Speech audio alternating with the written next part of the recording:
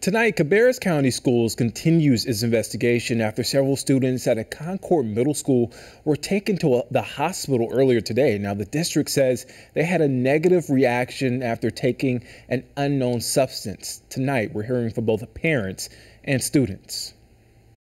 This was the scene at Griffin Middle School in Concord Friday afternoon.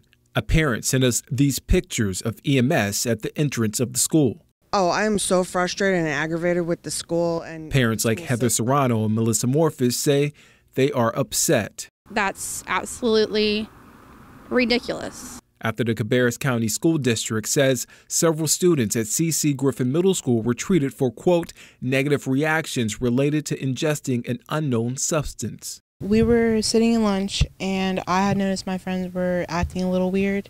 Serrano's daughter, Evelyn, is a student at Griffin Middle. She told us she noticed something wrong with her friends after she says they had eaten a treat and claims they got it from another student. They started getting really paranoid and really jitterish and everything. I said, just relax. The school district says, quote, out of an abundance of caution, 7 students were transported to Atrium Health Cabarrus for further observation.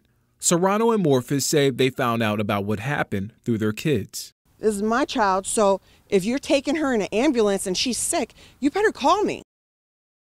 And we're told right now the district and school leaders are working with Concord police in this investigation.